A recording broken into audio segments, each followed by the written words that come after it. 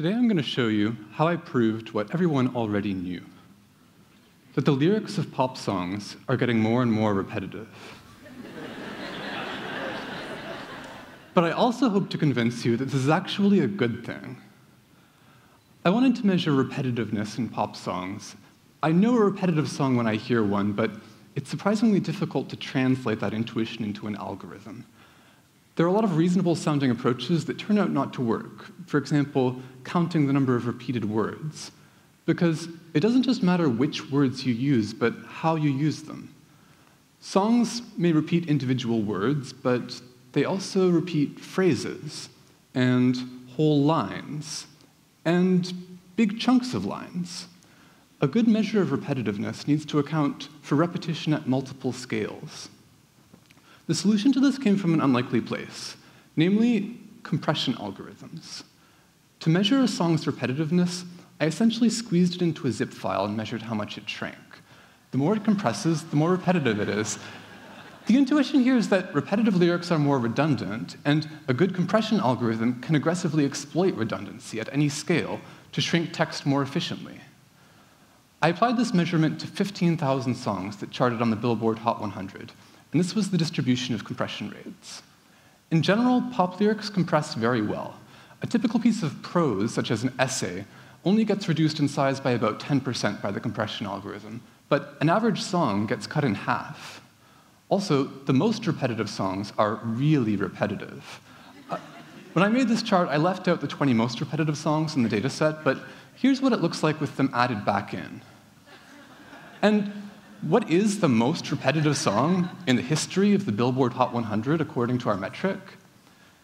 It turns out to be Around the World by Daft Punk, which gets reduced in size by an astonishing 98% by the compression algorithm. If you're not familiar with the song, here are the lyrics. And this is heartening to see because it agrees with our intuition about what a repetitive song looks like. So now that we have a metric we're confident in, let's get back to that question. Are pop lyrics getting more repetitive over time? It turns out that, yes, they are. The average repetitiveness of the charts has gone up over time, much in the way the stock market has gone up over time. Some years it goes up and some years it goes down, but if you look over any 10-year period, it's always increased. In addition to measuring the aggregate trend, I wanted to look at individual songs and see where and how their repetitiveness manifested. I wanted a visual language of the structure of songs. And for this, I borrowed from another unlikely field, bioinformatics. This is what's called a self-similarity matrix, or a dot plot. Biologists use them to visualize DNA sequences. And DNA is a bit like a pop song. It repeats itself in interesting ways and on different scales. So here on the left, we have a visualization of some DNA, and on the right is Lady Gaga's Bad Romance. Lady Gaga has been accused of copying Madonna, but until now, has anyone considered whether she's plagiarizing the human genome? The matrix on the right was constructed using the same method as the one on the left. The only difference is that rather than considering a sequence of bases in DNA, now we're considering a sequence of words in a song. Here's a small example of how this works. We can imagine the words of the song arranged along the rows and the columns of the matrix. Time passes from top to bottom and left to right. When a row and column have the same word, the corresponding cell gets filled in. The main diagonal, running from top left to bottom right, is always filled in, because the first word always matches the first word, and so on. The interesting stuff is what's happening away from that main diagonal. Patterns off the main diagonal represent two different points in time that have the same text. In this case, the phrase "a Barbie." Generally, the more of these patterns we see, the more repetitive the song is. Now, let's return to a full pop song. This is Tick Tock by Kesha. Structurally, it's about as conventional as it gets. Let's break down what's going on. The song starts with a verse. Verses are, by definition, not repeated, so we can visually recognize them by the gutters that they form in the corresponding rows and columns. That is to say, they don't look very much like any other part of the song. And we have another verse about halfway through, and then there are these repeated green diagonals. Anytime we see a big chunk of song that's exactly repeated a few times, it's probably a chorus. And that's what these green blocks are that make up most of the rest of the song. Finally, we have a bridge about 3/4 of the way through. The bridge isn't repeated elsewhere, but in this case, unlike the verses, it's internally repetitive. It has a unique structure that distinguishes it from the verses and from the chorus. Putting it all together, we get the recipe for a vanilla pop song. Verse, chorus, bridge, chorus. Browse through some recent hits, and you'll see plenty that follow roughly this pattern.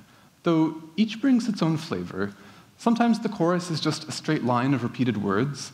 Sometimes the chorus has a rich internal structure of its own, repetition within repetition. Some songs lead with the chorus, and some make us wait a long time for it. And some dispense with the concepts of verse and chorus entirely and just do their own thing. And this is particularly true when we look at some of the most repetitive examples in the dataset, that is, the most compressible songs. So the evidence is right in front of our eyes. Pop music is really repetitive, and it's getting more and more repetitive year by year. Does this sound like bad news? Well, now I want to try to convince you otherwise. Let's return to that meme I showed at the beginning. What's the joke here?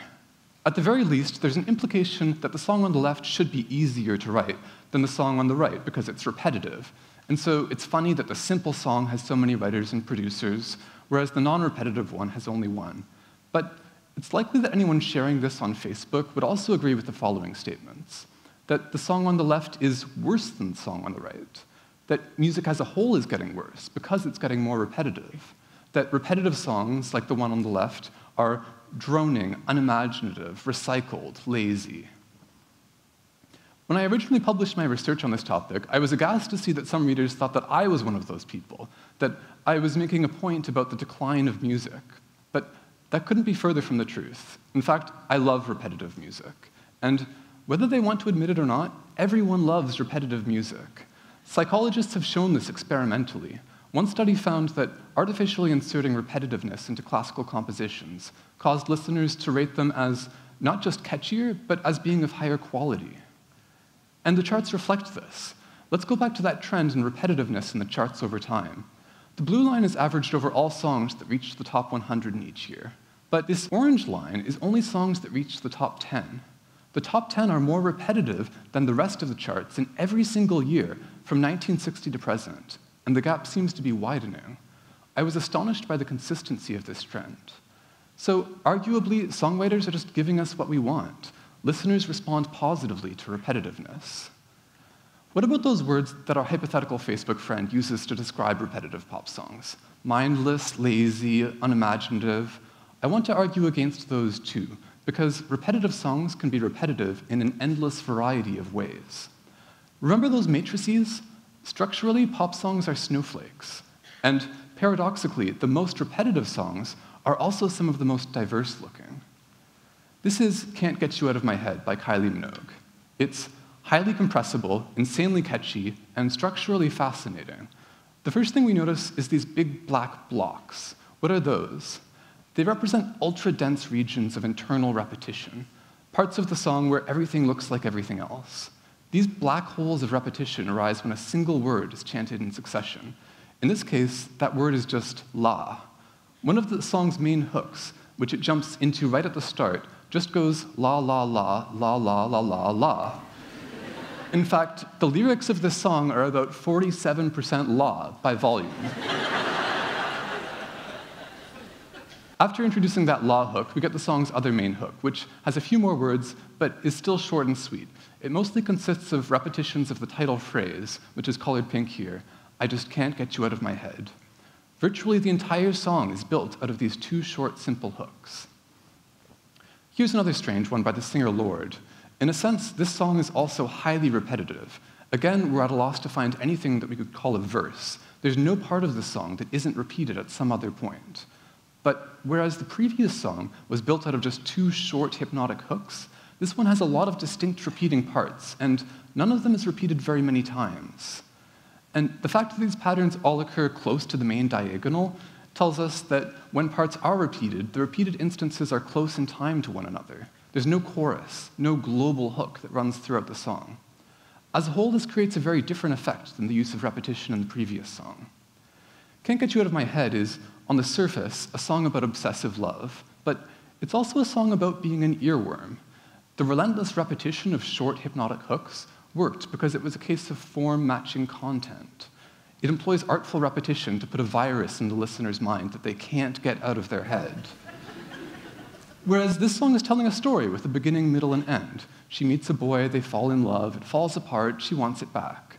The repetitions are about reinforcing or reiterating an earlier piece of the narrative, contrasting the latest development with what came before. Both the previous songs were highly repetitive, but they were repetitive in ways that were very different from each other and from any other song on the radio. It would be hard to defend labeling them as unoriginal or boring. Also, repetitiveness may be on the rise lately, but it's always been an essential ingredient of music and verse. Poets often repeat the same phrase at the beginning of several lines. The technical term for this is anaphora. But when Lady Gaga does it, we're more likely to use the term lazy. When a top 40 song repeats the same short melody on a loop without variation, we might dismiss it as monotonous. But once again, when a respectable artist does it, we have a respectable sounding Greek word for it. We call it an ostinato. And the parallels to poetry are more than superficial. Pop music is just poetry with a beat. Songwriters use repetitive patterns of syllabic stress, just like poets do. You might remember from high school English, Shakespeare's plays were mostly an iambic pentameter, meaning built out of pairs of unstressed syllables followed by stressed. Ba-da, ba-da, ba-da, ba-da. It turns out that the Britney Spears classic Baby One More Time is also mostly iambic. Did Britney or Max Martin, the song's writer, sit down and think to themselves, I'd like this chorus to be an iambic tetrameter? No, but at least subconsciously, they knew what Shakespeare and every other poet knows, which is that regular patterns of alternating stress just sound nice. The alternation of stressed and unstressed syllables in song is as natural as the alternation of the kick drum and the snare. Also, notice that in the first line, Spears sings loneliness, rather than the normal stress we would use in conversation, loneliness. So we know the song isn't iambic purely by coincidence. She's fighting to adhere to that meter. Shakespeare didn't hew strictly to iambic pentameter. Sometimes, often for deliberate effect, he would replace an iamb, bada, with a trochee, the opposite of that, bara, like gentle. Sometimes he would break the flow even more strongly by making an entire line trochaic, bara, bara, bara, bara. Does that rhythm sound familiar? Well, Britney does something similar. The penultimate line of the chorus introduces a variation with one trochee and one iamb, and the final line flips the script by being entirely trochaic. It's clever in a few ways. First, the inversion mirrors a shift in the story. Britney goes from plaintively describing her emotional state to making a demand, and you simply can't start a sentence with "hit me" and not put emphasis on the hit. It's also commercially shrewd.